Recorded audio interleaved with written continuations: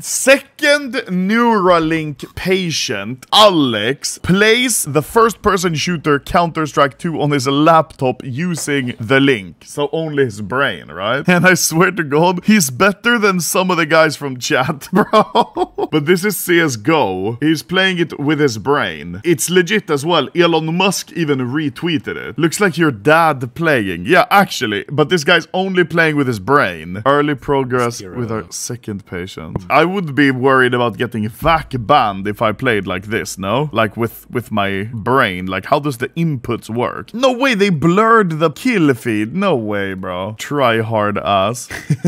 Could be my cousin playing same elo. Yeah. Bro, I swear to God what's gonna happen in like a few years, like when this Neuralink shit is like maybe more common. Like, the cheaters in CS are just gonna DDoS the other guy's brain. And then he's just cooked. And then he's just cooked.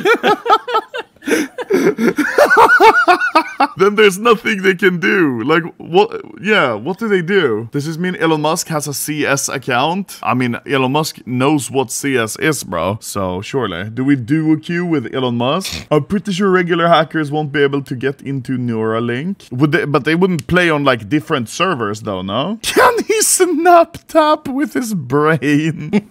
Jesus, bro. Elon Musk will add ads to this shit. Yeah, you're playing CS and all of a sudden you just get... Bro, I still think hackers are gonna find a way to DDoS the other guy's brain. Actually.